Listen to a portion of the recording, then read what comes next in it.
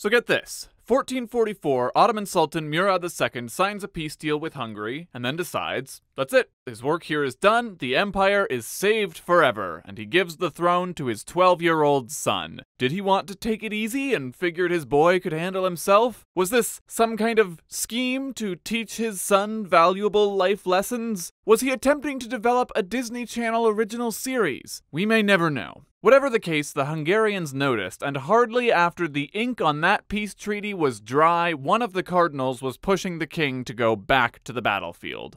That doesn't sound very Christian. That doesn't sound very Christian. Who's the Jesus expert here? And that's how the tween sultan found himself leading his first war. It would not be his last.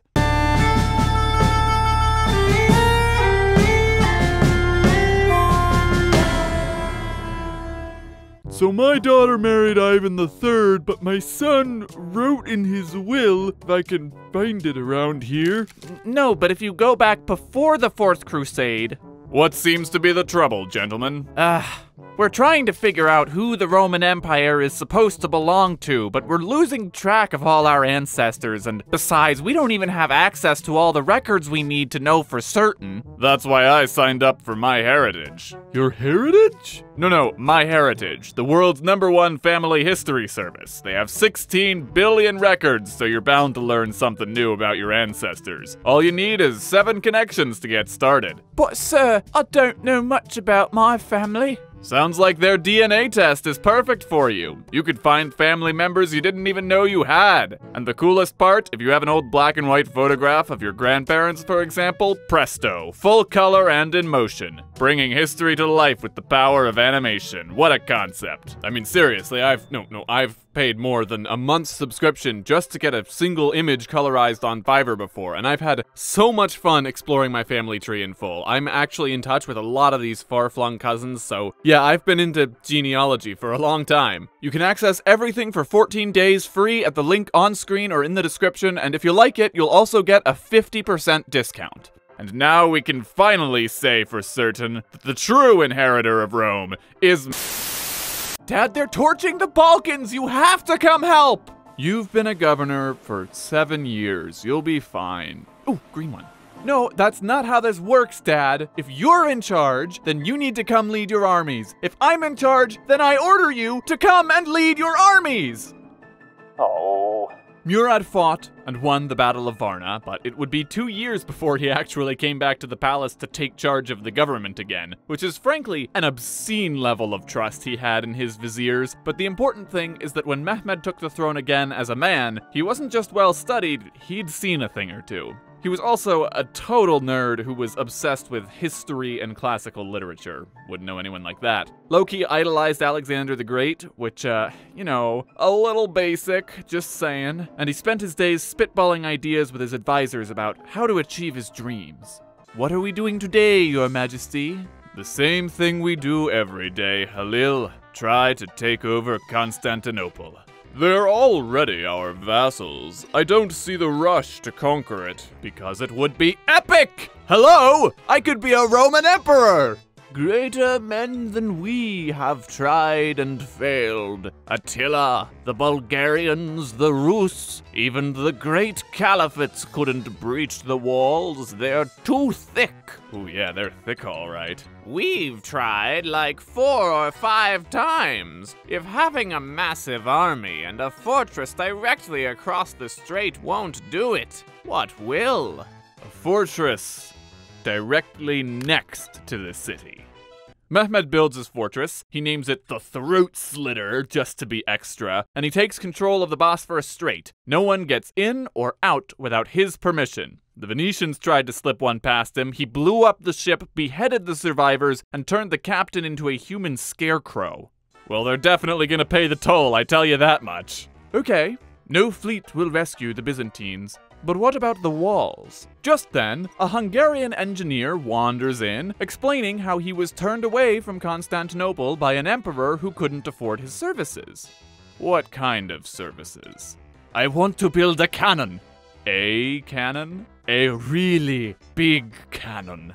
Your Majesty. I'm listening.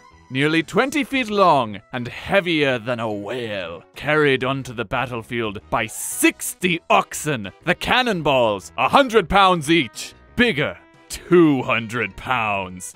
Bigger. 300 pounds? Bigger. God be praised! Sign here, and I'll give you a weapon to blast through the walls of Babylon itself! Shut up and take my money! War soon came to Constantinople, and 60 oxen carried the mother of all cannons that fired those mighty rounds over a mile into the Theodosian walls, and the Ottomans hoisted their ships over the very hills to break the Byzantines' blockade, and their men tirelessly dug beneath the city to undermine its defenses, but the city refused to crack until... Hey! This one's open!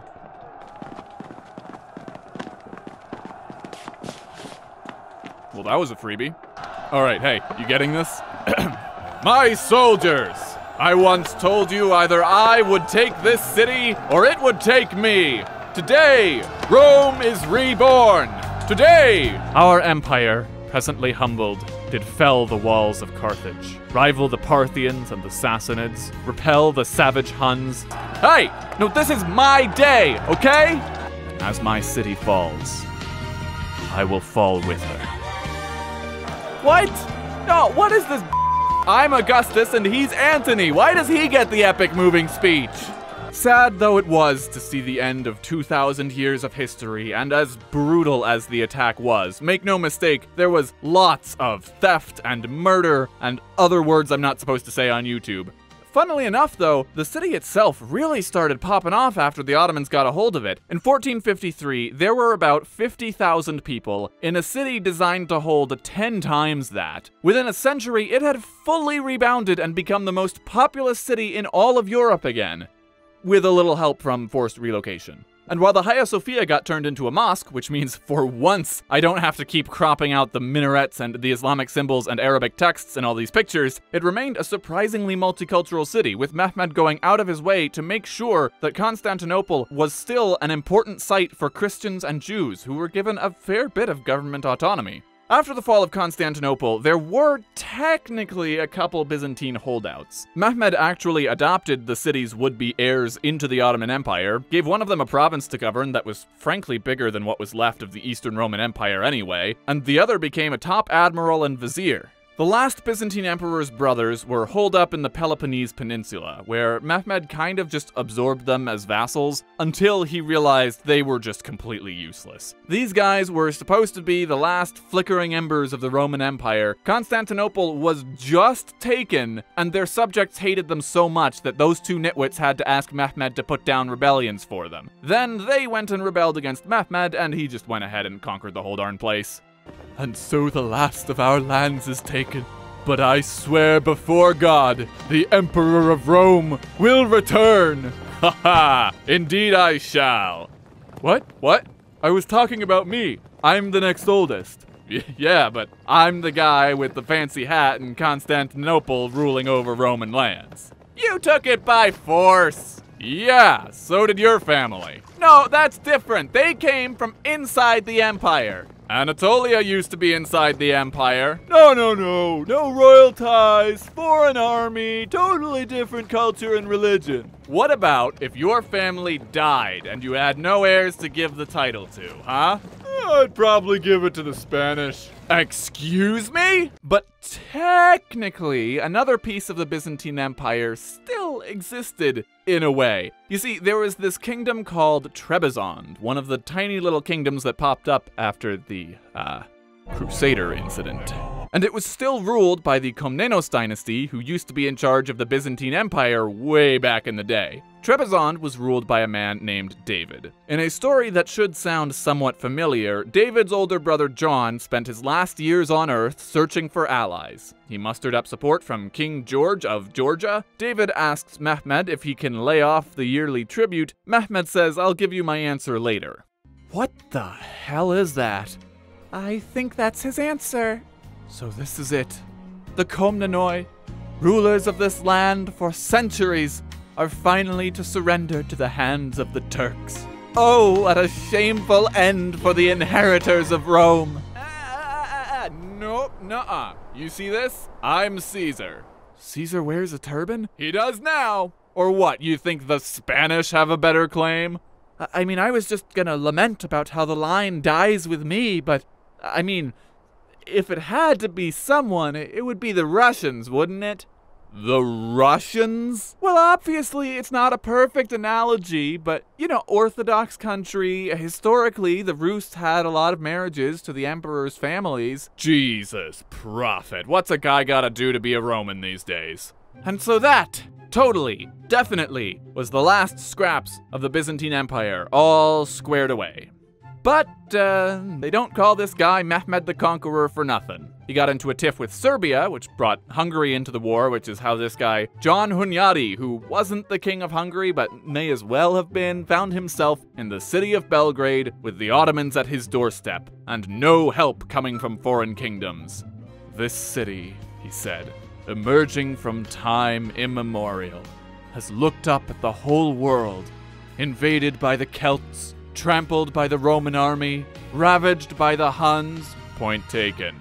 Except this time, what should appear on the horizon but an army of foreign peasants, moved by the plight of the Serbs, who'd personally taken to arms and trekked hundreds of miles to unite behind Hunyadi and defy the Ottomans, no matter how slim the odds. Taken by the Ostrogoths, recaptured by the Byzantines, nobly sacked by the migrating Slavs, besieged by Bulgarians, generally knocked about by the aforementioned powers in recent centuries. But to be taken by the Ottomans is a step too far! Constantine XI was no doubt rolling in his grave, or wherever his body ended up. Hunyadi was able to defend the city with his influx of volunteers and a fleet of 200 ships along the Danube. But that said, Mehmed did end up conquering the rest of Serbia. Believe it or not, we're only 7 years out from the fall of Constantinople. All of these wars were overlapping between 1454 and 1460. But as they were all drawing to a close, there was one place that was still giving him trouble, and he would have to attend to it personally. Wallachia was a buffer between Hungary and the Ottomans, so they were constantly dethroning and rethroning its rulers. The new guy in charge is Vlad III, Dracula. It's the usual story. Mehmed demands tribute, European leader says, I can't pay right now, only... So Mehmed was like a Greco-Roman fanboy, flair for the dramatic. Vlad was... I have to get out ahead of this whole segment by saying that sources are conflicting, and a lot of this is just stories that came out of the war that are wildly exaggerated or even just made up. But Vlad is like if an edgy, misanthropic 12-year-old wrote about the things he would do if he was a king. Equally dramatic to Mehmed, but way darker and arguably less creative. Mehmed sends his envoy to collect tribute, and Vlad sends back their corpses with their hats nailed into their skulls. Mehmed sends in his army, and this is where things get messy, but a version of the story looks something like this. Mehmed tries to set up an ambush, but Vlad finds out and ambushes the Ottomans instead. Vlad then retreats to his capital, burning all the crops and poisoning all the wells along the way. The Ottomans are low-key terrified because anytime they break apart from the main army, they get picked off in the night and are never seen again. Vlad then sneaks into the Ottoman camp himself, huge grain of salt there, and finds out where the Sultan's tent is, and then either brings in his whole army the next night and attacks the camp trying to assassinate Mehmed, or he comes in with a smaller force that are all disguised as Ottoman soldiers, so even though they're outnumbered, the Ottomans are so panicked that they start stabbing each other in the back. But the creepiest part comes either just outside the capital city of Târgovişte, or creepier still, when the Ottomans arrive at the capital and find the gates wide open. They're walking down the main street and there's virtually no defenses. The place is a ghost town, until up ahead they see a column of men standing against them. The Ottomans presumably order their soldiers to take attack formation, but Vlad's men don't move. And then they realize those aren't Vlad's men, they're Ottomans. It's a field a mile wide and 4 miles long of 20,000 dead Ottomans impaled on spikes. Presumably, Mehmed was thinking something along the lines of, Oh my god, human scarecrows, who would do a thing like that? Followed by, wait a second, how? That must be like every casualty we've suffered so far. Did they, like during the battle, were they going out of their way to pick up every single corpse? At some point after this, the Ottomans noped on back to Ottoman land, and the Wallachians dethroned Vlad by themselves. Win-win. Okay, I'll quickly mention, he took over Bosnia, he reconquered a lot of Anatolia, invaded Moldavia, but didn't conquer it. There was a war with the Venetians that was probably important, but no one had a dramatic speech about the fall of their kingdom, and oh, Albania. What's that? This is a collaborative video? Sick, alright, tag out. You're watching Hikmah History. Thanks, Jack. Skanderbeg is one of the greatest military commanders you've probably never heard of. In a 25-year grudge match to the death, he led the Albanians to 13 victories over the Ottoman military machine. Using guerrilla warfare tactics combined with his intimate knowledge of the Ottoman military, something he picked up in his 20 years of service to the Sultan, Skanderbeg was able to halt Mehmed Fatih's march into Albania. In a life filled with wars and battles, there are claims that Skanderbeg killed up to 3,000 men personally. Find out more about this unsung hero of history in the video I made about his conflict with the Ottomans over on my channel. Back to you, Jack. Ah, thank you, sir. Look at that, a whole segment I didn't have to animate. If you want a good source of interesting Muslim history, he's your guy. So, yeah, that's pretty much Mehmed II for you, except, oh wait, he took over Italy! Well, not all of Italy, just like one town, but I don't know, I was pretty surprised to find out that the Ottomans conquered even part of it. His admiral seized the heel of Italy, and now, finally, he's got Europe in a real tizzy. Because Constantinople, they were on their way out anyway. They weren't even Catholic. But Ottomans in Italy? Who's to say they won't take over the city of Rome? That is just uncalled for. The Pope's calling on a crusade. You got Hungary bringing in troops, France, Spain, Naples, all bearing down on this one castle. And then Mehmed got sick and died.